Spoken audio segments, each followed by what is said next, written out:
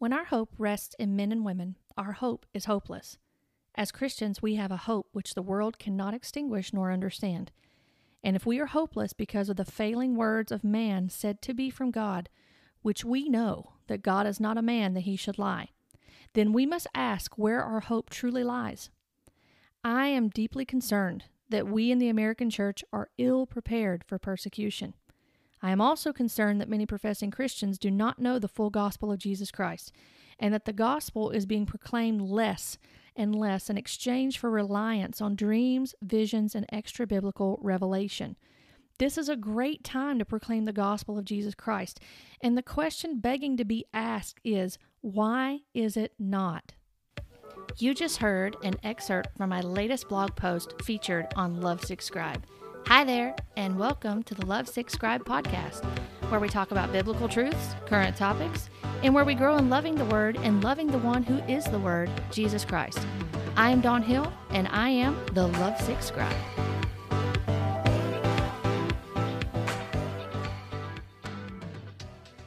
Before we get started today, I have a confession to make.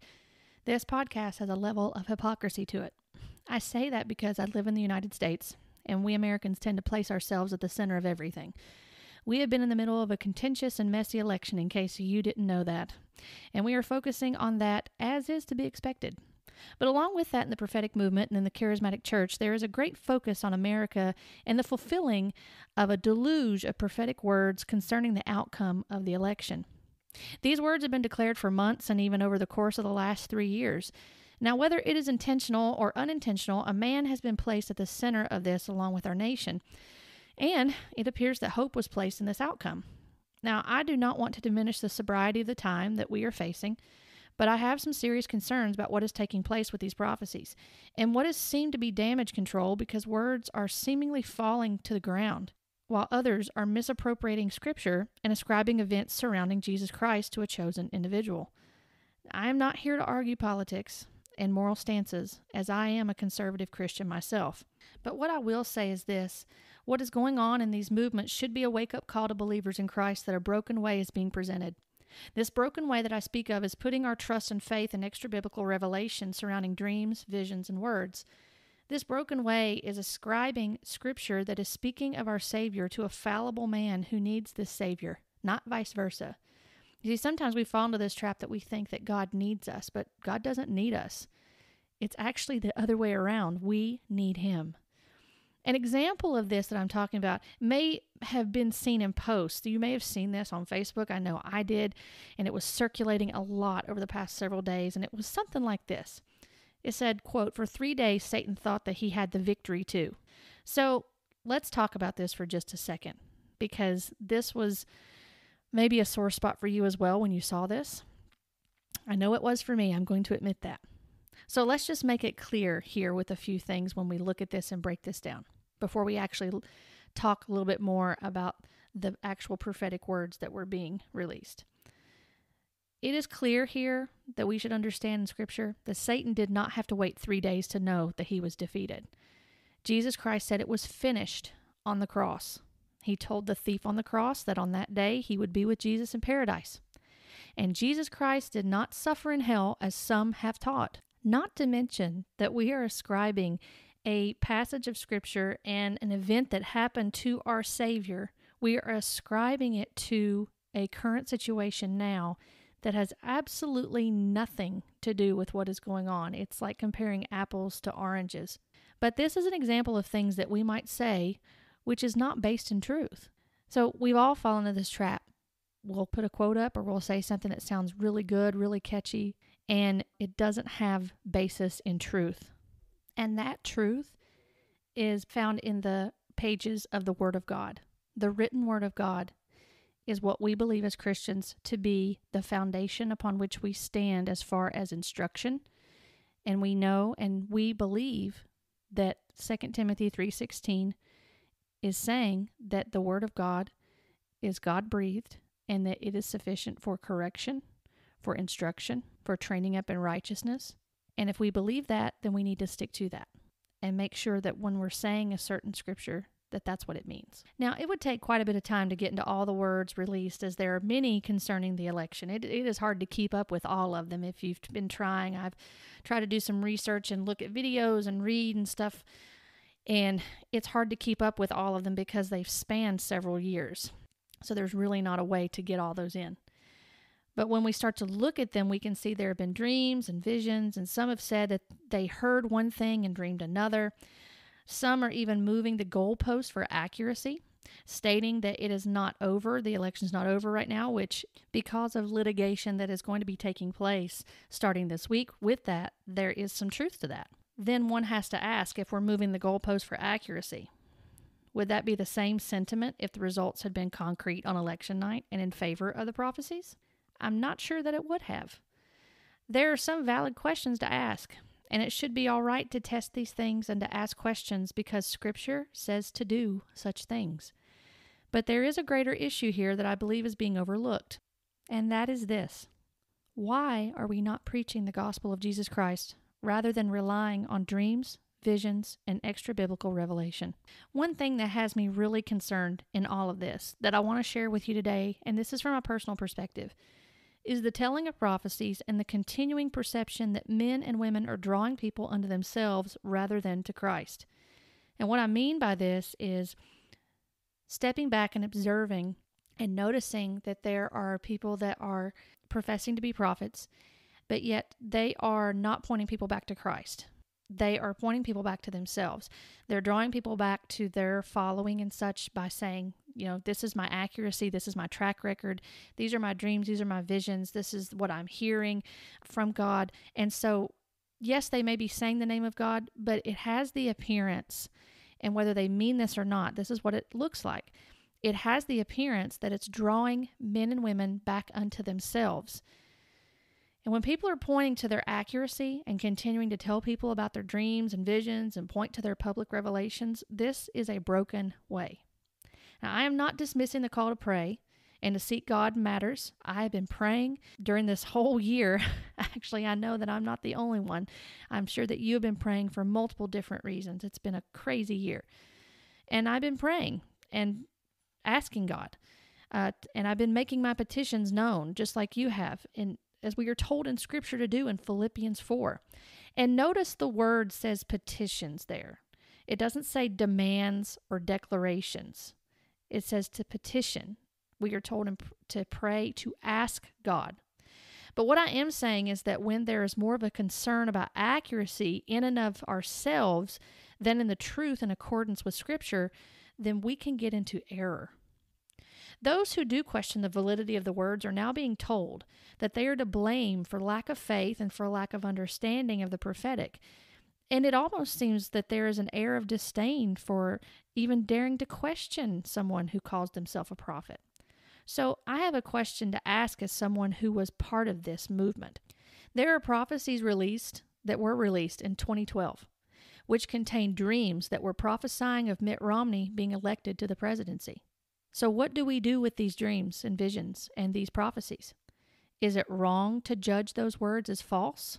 And an even more sobering concern that I have is the heavily reliance upon these words and less trust in Christ and in the written word of God. Why are we not pointing people back to Scripture and to the gospel of Jesus Christ, as I had mentioned in the beginning? It's a valid question, I do believe, and it's a great concern. If you look at some of the statistics, for example, even people that read the Word of God that profess to be Christians, there is a study that came out about a year or so ago.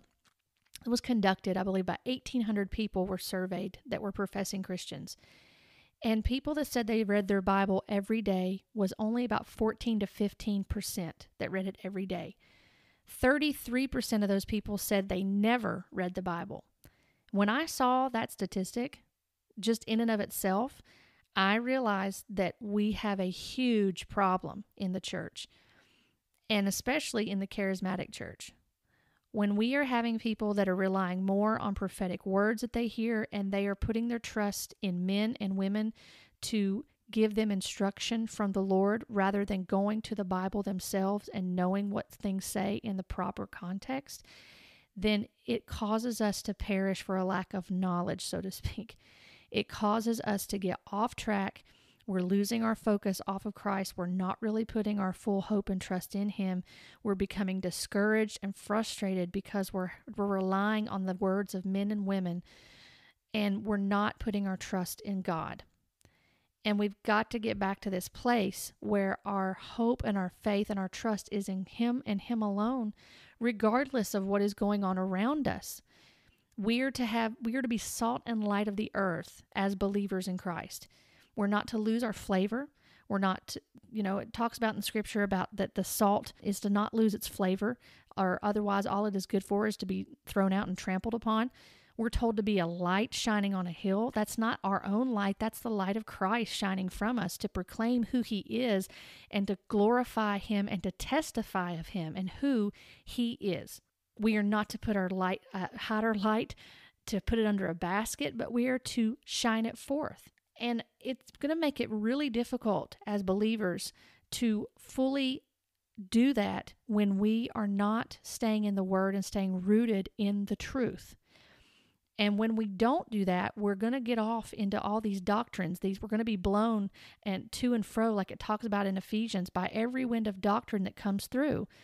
And then we're not going to recognize the truth. We're not going to mature in Christ if we don't remain in the Word of God and study it and know it in the proper context. So this is a very sobering concern that I personally have. Whether you share my sentiment or not, you may disagree with me. But when I'm looking at this, and as someone who was part of this movement, this is the concern that I hold. And I'm afraid that people are getting off course and they're getting on a broken way. And they're not staying on the proper way that they should because they're not trusting in Christ and they're not knowing what the Word of God says in context. So some of the questions that I'm even finding myself asking as I'm thinking about these things privately, as I'm thinking, why are we not pointing people back to Scripture and to the gospel of Jesus Christ, as I just said? I know that this will not be a popular statement, but I'm going to say it. Dreams and visions are not going to save people. America does not need another dream or vision.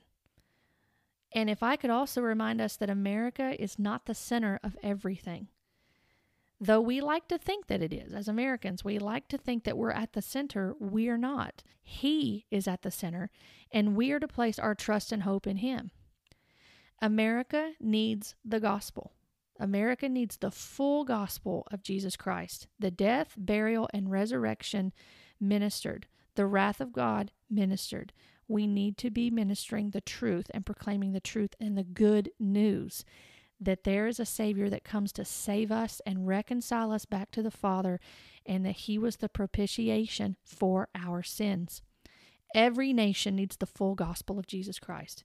People need to hear the Word of God ministered in context, including those in the church. You see, sometimes we tend to think that the gospel is just for the unsaved, but the gospel is for us to remember every time we get in a corporate gathering, and for us to remember when we're reading the Word of God.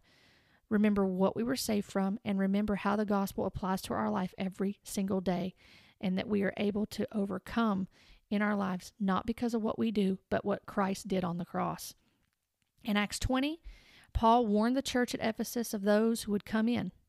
He told them that fierce wolves who would not spare the flock would come, and that even from among themselves there would be those who would speak twisted things to draw away disciples after themselves.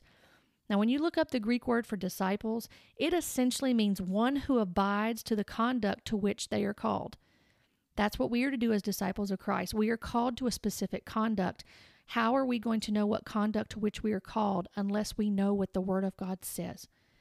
These men who were going to draw men unto themselves, draw people unto themselves, they would cause these disciples to turn from Christ and become disciples of theirs. And this is a broken way. This does not lead back to Christ when we are constantly putting our hope and our trust and our faith in fallible men and women. And I mean no ill will towards anyone saying these things. I want you to understand that. I know that it's not a popular message. I know that there are some people that will get upset with hearing these things.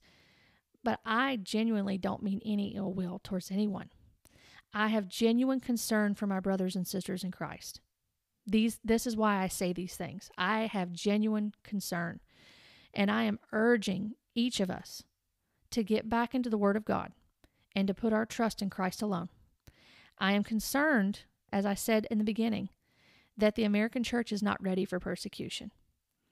Now more than ever, people both within the church and outside of the church need to be Thank you for joining me on this podcast. Christ. If you would like to connect with me, you can find me on Facebook and on Instagram at Lovesickscribe. And if you enjoy reading, feel free to hop on over to lovesickscribe.com and subscribe to my blog.